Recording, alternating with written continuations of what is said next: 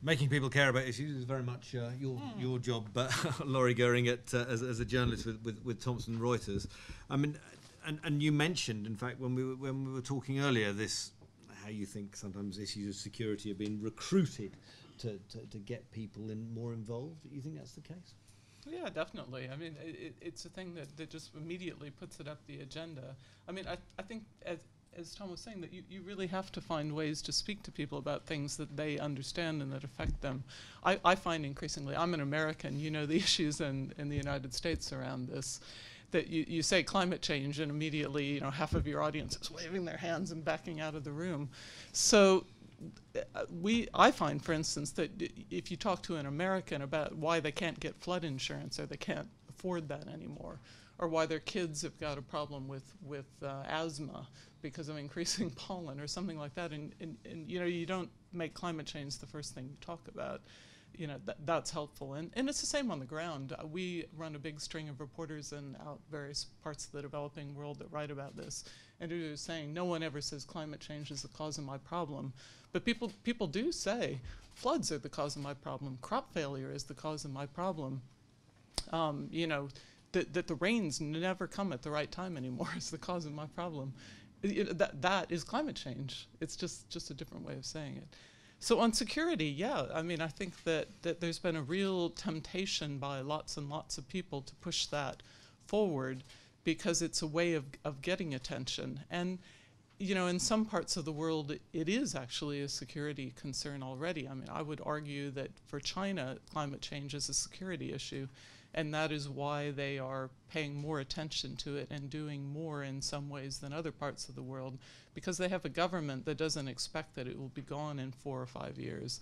They have a government that sees a long term ahead of 10, 20 years in office, and these time frames are within the time they're going to be there.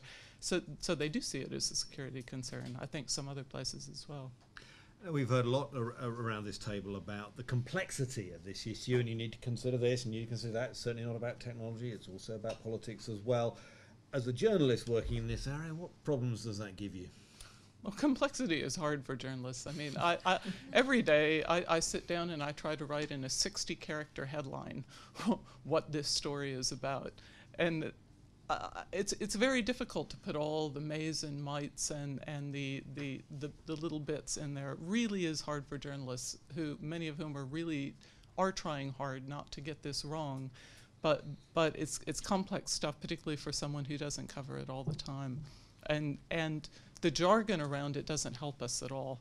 You wouldn't believe the number of things I get across the desk every day that talk about the consultative stakeholder discussion on capacity building of something or other, and we just if you rule the world, would you ban all those phrases? Absolutely. I try my best to ban them. I don't allow stakeholder, and people just can't believe it that I would do that kind of thing. But it's organizations that care about this issue. That's what it is.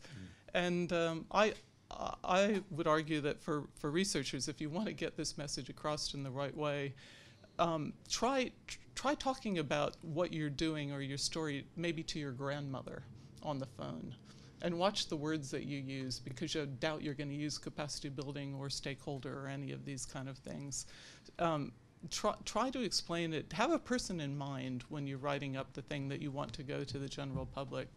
I always have one myself that I think of, and if that person can't understand what you're talking about, then you need to simplify, because somebody is going to simplify that.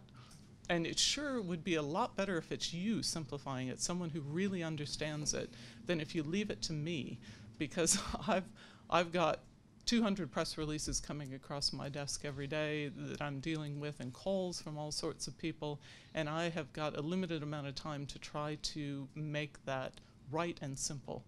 So it's a huge help. Why would you say there's such an attraction, not just from, well, I suppose one leads to the other. I mean, we've heard there's an attraction for sort of physical, technical solutions, maybe from a political point of view. they're quite appealing journalistically as well. Oh, they fit in headlines beautifully. 5 new dams in Cameroon, that fits in 60 characters. And in truth, it's just easier for everyone to understand because it's a finite kind of thing. When you're talking about politics and success in trying to negotiate some kind of very complicated political structures, that it's incredibly important and very, very difficult to talk about succinctly and to turn into a 1-sentence or 2-sentence start of a story and explain. So we have to find better ways to do that. I think one of the problems journalists face too is in that big batch of press releases and things that come through, 98% of those are about these technical things. That so-and-so has put so many $1 million toward the creation of a dam, of drip irrigation systems, of something or other. There's just piles of these things. There's a huge, particularly I would say in agriculture and energy, there are big agencies out there that every single day tell me about what technical solution they've found. Wheat, blight-resistant wheat, wow, it is the answer. This new system of storing water is the answer, and they're all fantastic things, but they're not the whole picture, and there's so many of those things being promoted that it can distract a journalist's attention, I think, away from these other issues that are not brought to their attention as much, but are really important. But journalism, as you and I well know, without wishing to turn this into sort of journalists anonymous meeting, is frequently about milestones and pegs, isn't it? That's where you can go to your editor and say this is important because, and those are often much more clearly identifiable in the sort of technical physical sphere than they are in the political sphere, aren't they? Because it might just be what has actually been happened here in the political sphere. What stage is the breakthrough? It's quite difficult to sell that, isn't it, as a moment? Yeah, that's news is something new and interesting, basically, and it's easier to wrap up that physical change or that physical adaptation in that kind of a package than to try to explain, in the headline and in the story that political strife in country X may be underlying this situation that's true and it's right and we need to write it more, but you can see why it's more difficult and it's challenging to get it right. We can use a lot of mays and mights, and I try at our publication to really do that a lot and not use the hard words like Nicholas Stern did that you're not sure about.